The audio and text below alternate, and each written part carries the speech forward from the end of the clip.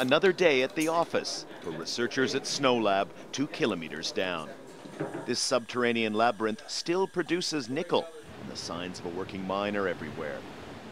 At the end of a long dark tunnel, another world altogether, a stringently clean place of high science and experiments that probe the swirling edges of the cosmos.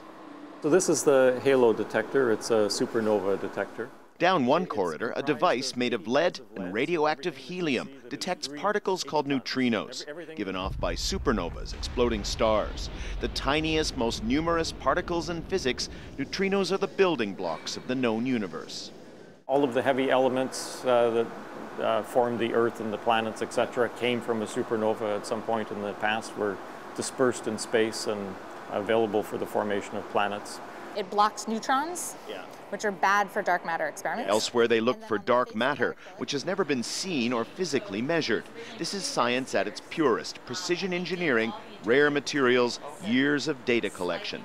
Much of it won't find anything, but should point the way for others who search.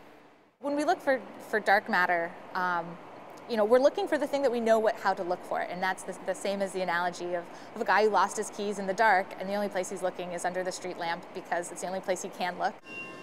Just what the discovery of dark matter means on a practical level is far from certain, but physicists insist it should point the way to a more fundamental understanding of the origins of everything around us. If we understand dark matter, we can then understand things like how the galaxies form, how the universe itself has evolved from the Big Bang and moving forward through time. And so understanding dark matter will allow us to understand not only the particle that we think the dark matter is made up from, but even things like why are the galaxies here today. It's not all physics. 2 years ago, a choir performed in one of the project chambers billed as the deepest concert ever. There are also plans to use the low radiation environment for medical research, seismic monitoring, and other uses.